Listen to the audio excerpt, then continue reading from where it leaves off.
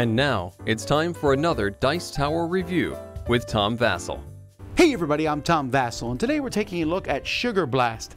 Candy Crush is one of the more popular iOS apps that's out there. People have been playing it on their phones, Android and iOS, for a long time.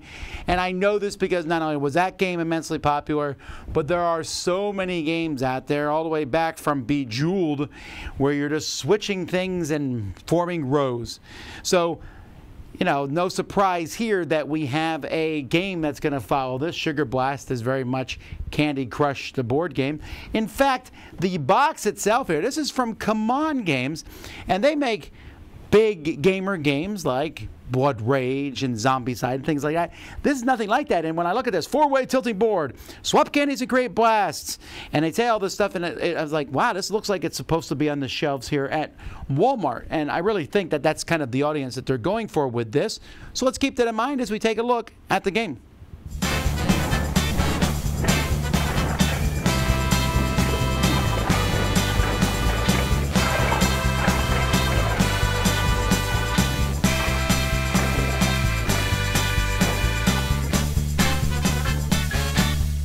You're going to fill the board here with candies that are randomly drawn from a bag. Each player is going to be given a card. This is going to describe your victory condition.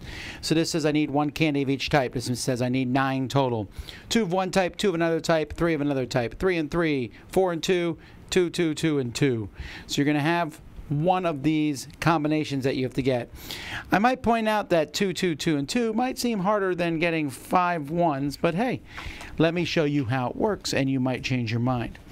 So on your turn, you're going to take 2 candies and switch them so that you can make 3 in a row. So for example, I could take this yellow and switch it with the green one. To put it there, I now have 3 yellows in a row.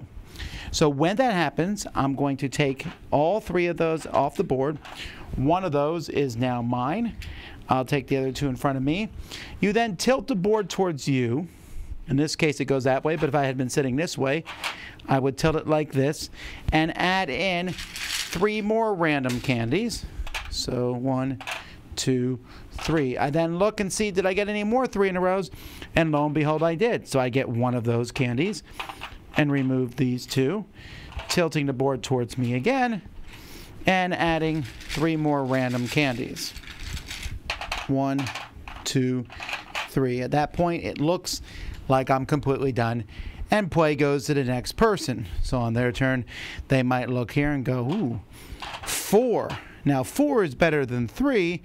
If you get 4, you're going to remove everything in that whole column. So I remove the whole column. I get one of the purples, and I also get one of the other candies. So maybe I'll take the red, and then the brown is discarded.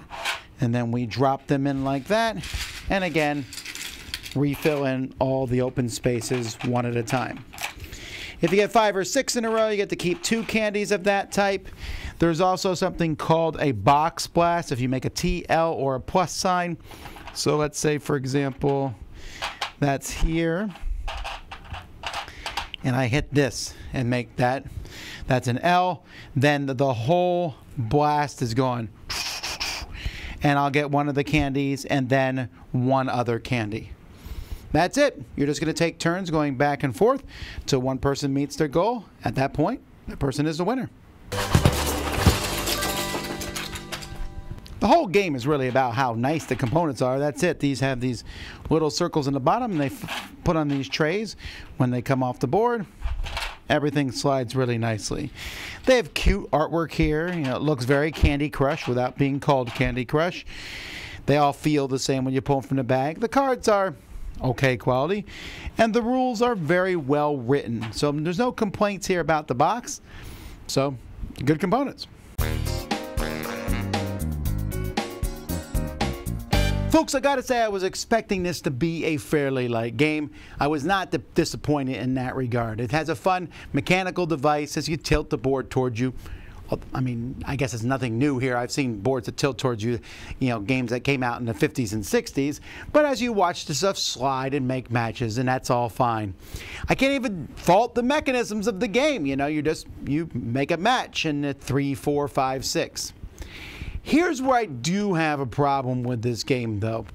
So I've played these Candy Crush games and Bejeweled things, and when I play these games, I'm not tremendously good at them. I'm scanning the board as fast as I can for 3 in a row, swap 2, make the match, stuff falls down. But if you've played these games, and many of my audience has, you make the match and then they fall down and boom, makes another match, and boom, makes another match. You're like, woo, I didn't plan that.